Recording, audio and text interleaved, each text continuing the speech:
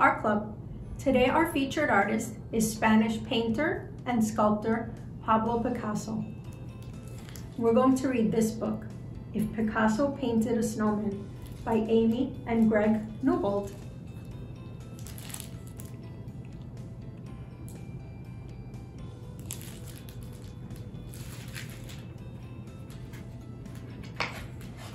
If someone asked you to paint a snowman, you would probably start with 3 white circles, stacked one upon another. Then you would add black dots for eyes, an orange triangle for a nose, and a black dotted smile. But if Pablo Picasso painted a snowman, it would look like this. Not all artists paint the same.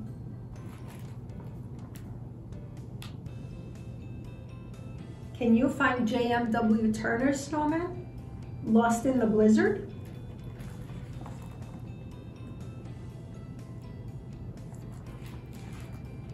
I think I see it right there.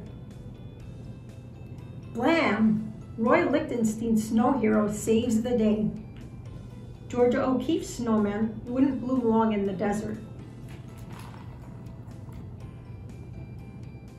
A patchwork quilt, soft and cozy, wraps up Gustav Klimt's snow family. How many snowmen hide in Claude Monet's haystacks? A dust-colored snowman watches Pablita Velarde's ornamental birds. Jackson Pollock painted his snowman, splish, splash, splat.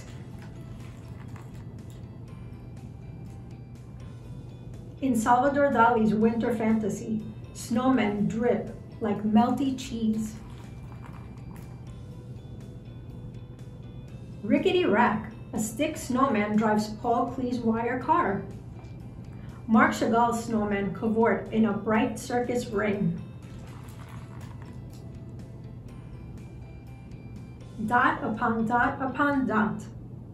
Here's a snowman by George Seurat. Piet Mondrian's snowman is square. Do you see a carrot anywhere there? I think I see one right there. Circles surround circles as Sonia Delaunay's snowman spins.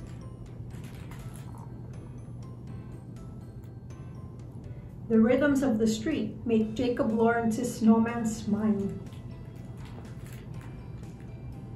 Vincent van Gogh's snowman swirls and curls in the wavy hills, and Grant Wood's famous snowman Gothic will never melt away. What would your snowman look like?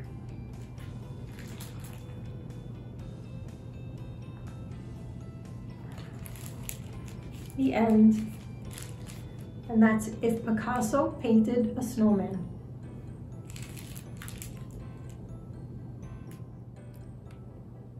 If you enjoyed the book we just read, the library has some other great books about Pablo Picasso.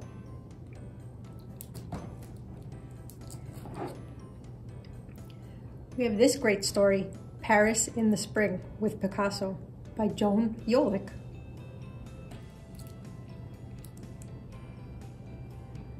We also have this great storybook, Picasso and Benoît, by P.I. Maltby. There are also lots of biographies about Pablo Picasso in our biography section, so come check them out. Now let's get started with our project. You should have a Ziploc with air dry clay in it. Air dry clay is basically clay that you can mold and you just leave it out to dry. You should also have little containers in your art kit with various colors of paint. You should have paintbrushes and pipe cleaners. Things you need from home are a little cup of water for your paintbrushes. When you change colors, make sure you dip your paintbrush in the water so all of the previous color can come off of the paintbrush. I taped a piece of wax paper to my table That way when I mold the clay, it won't leave remnants of it on the table. When you take your air dry clay out of the bag, it's gonna feel pretty firm. But when you start molding it, it'll warm up and be much easier to mold. So just take your clay and start mushing it in your hands. That's going to warm it up and make it much easier to mold. You can just squeeze it in your hands like this, or you can place it down on the table and press it down.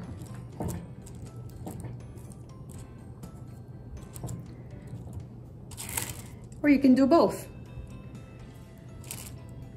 Try to mold the clay into the shape of a ball. You can even roll it if you like.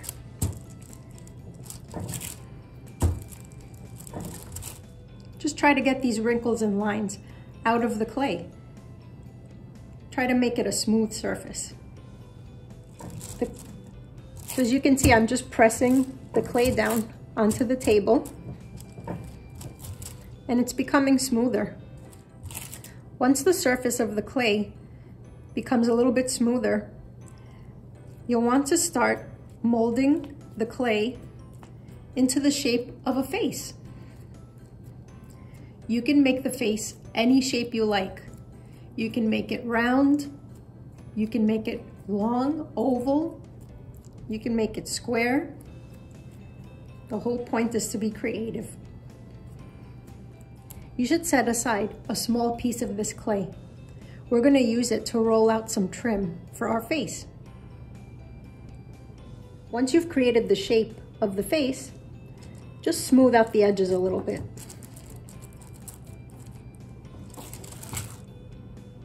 Try to flatten out the edges. Make it a little smoother.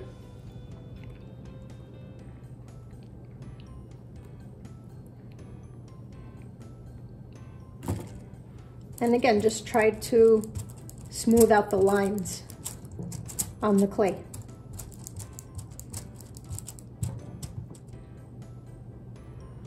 Next, I'm going to take my small piece of clay and start rolling out some trim to put on the face. So I'm going to take a small piece and just roll it in my hands. We're basically trying to make a spaghetti. So you can roll it in your hands. So as you roll, the piece of clay becomes thinner. You can also roll it on the table. Just take your piece of clay and start rolling it with your fingers. And just sort of spread it out with your fingers while you're rolling.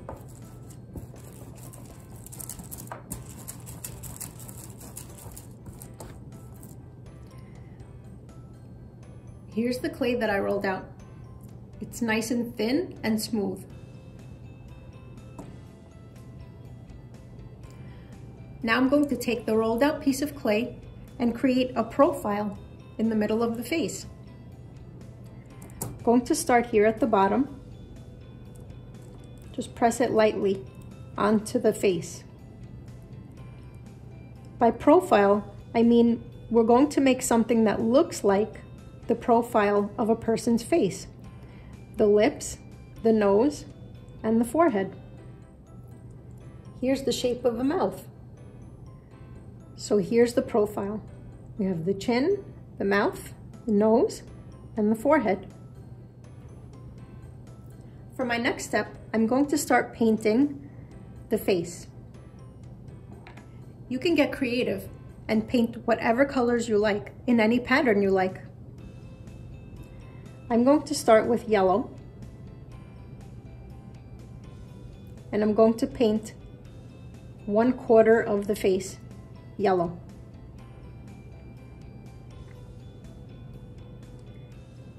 You don't need to wait for the clay to dry to start painting it.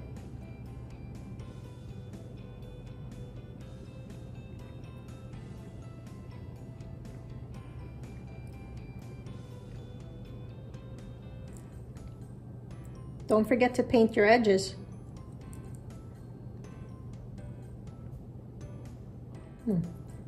Next, I'm going to paint this part of the face purple.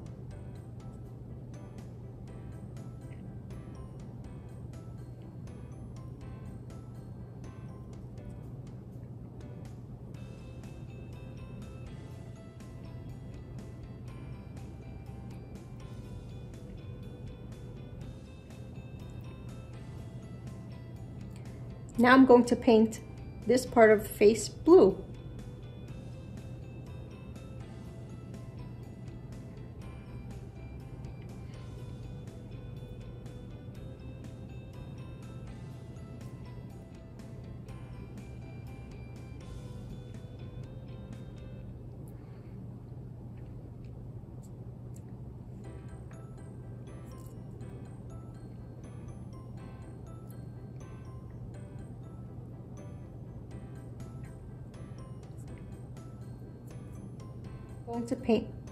Next, I'm going to paint this part of the face green.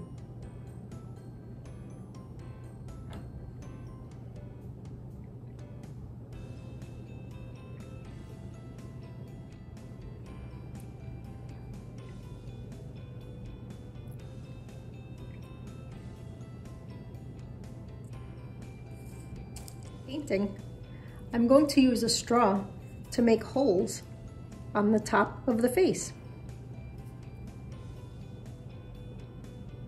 All I'm doing is pressing the straw into the clay and twisting it slightly. And it just pulls out a piece of clay.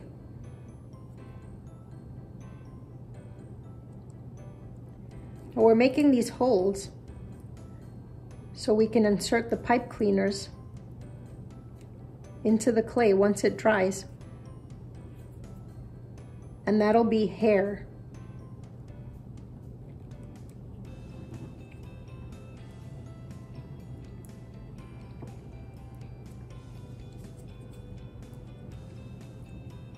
You can turn the straw over as well and use the other side. So now we have our 6 holes. We're going to use that to put in pipe cleaners and make hair.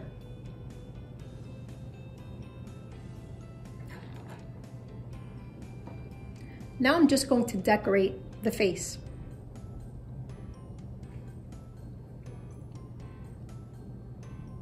Going to make some polka dots on this part.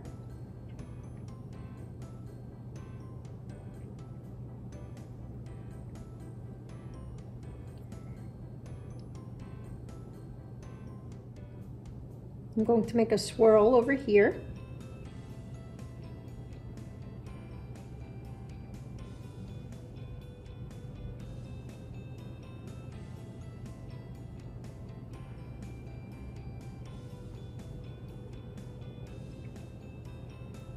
And I'm going to make some stripes on this part.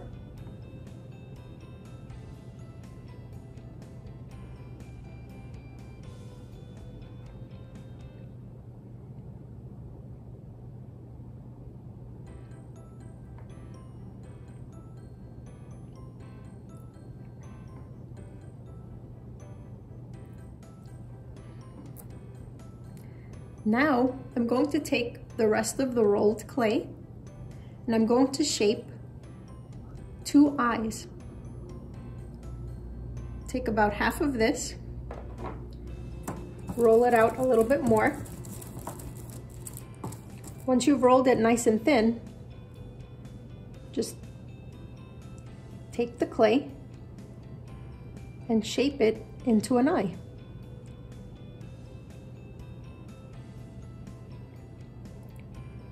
You can place it any way you like on the face. You can place it like this, or sideways, upside down, however you like.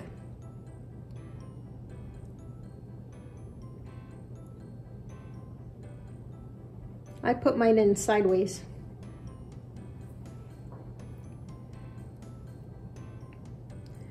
Now I'm going to take another piece and roll out another eye. Here's the rolled out piece of clay. Now I'm just making the shape of an eye.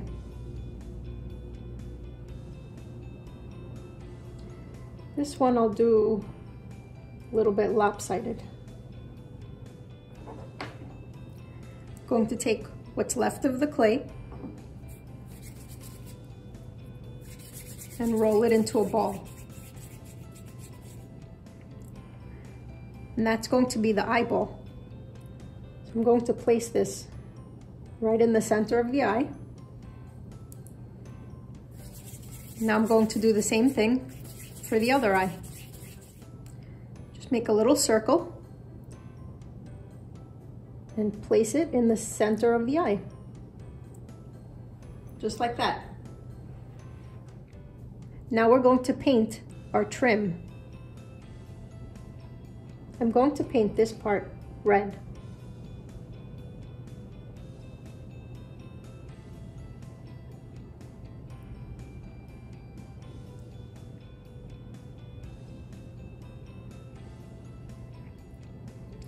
I'm going to paint the eyeballs green.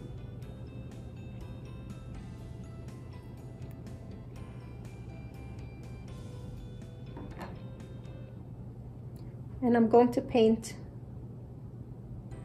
the eyes blue.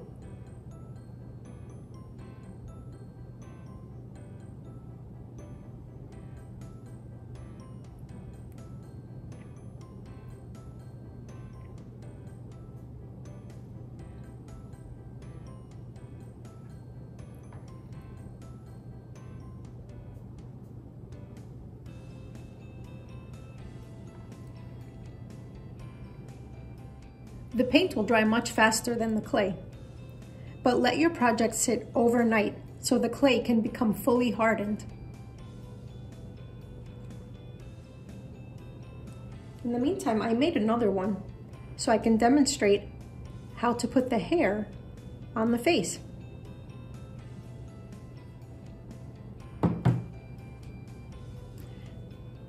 You should have 12 pipe cleaners in your art kit.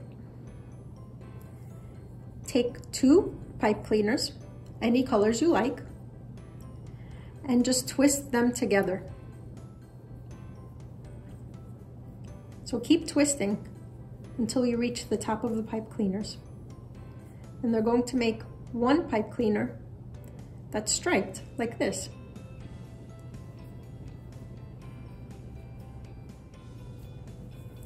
So there's my first striped pipe cleaner. I made all of these color combinations. Now all you need is a pen or a pencil so you can shape the pipe cleaner around it and make curly, crazy hair.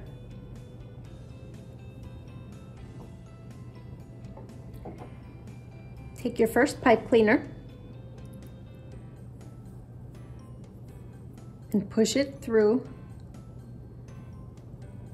the hole and twist it. Next, I'm going to take another pipe cleaner, push it through the hole, and twist it right at the base.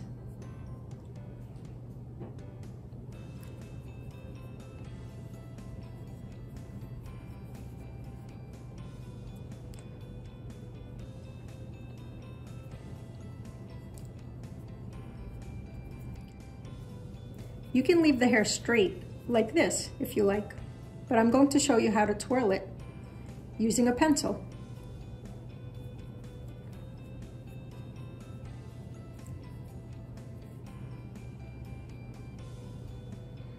I attached all the pipe cleaners. So now to make the hair curly, I'm going to take a pencil and twist the pipe cleaners around the pencil.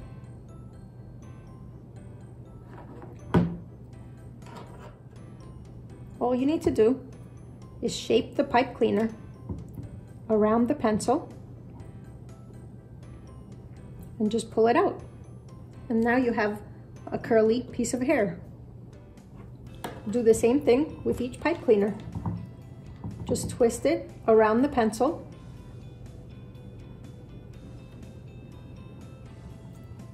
and pull out the pencil. And you have a curly piece of hair. There it is, a Picasso-inspired face.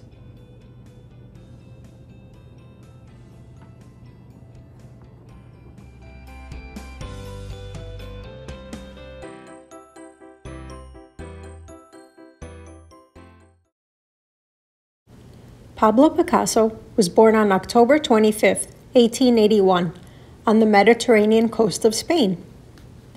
Primarily a painter, he also became a fine sculptor, engraver, and ceramist. His father, an art teacher, recognized his son's genius early. Picasso studied at the Academy of Fine Arts in Barcelona, where his father was a professor. Pablo was so talented, however, that he had his own art studio in Barcelona by the age of 16. In 1904, Picasso began living in Paris. His personal style began to form in the years from 1901 to 1904, a period often referred to as his blue period because of the blue tones he used in his paintings at that time. The period between 1905 and 1907, when he started becoming more successful, is said to belong to his rose period. In 1907, Picasso went in an entirely different direction. He became fascinated with primitive art and carvings, especially those of African origin. This was a major turning point in art because it opened the door to Cubism and later the abstract art movement. Picasso's work was ever-changing. His classic period was from 1918 until 1925. At the same time, he was working on designs for the ballet and also continued to develop the Cubist art technique. Throughout his life, Picasso continued to work with incredible speed and versatility. As a painter, a ceramist, a sculptor, a designer, and graphic artist into his 90s. The value of his estate was estimated at more than $500 million when he died on April 8, 1973, in France.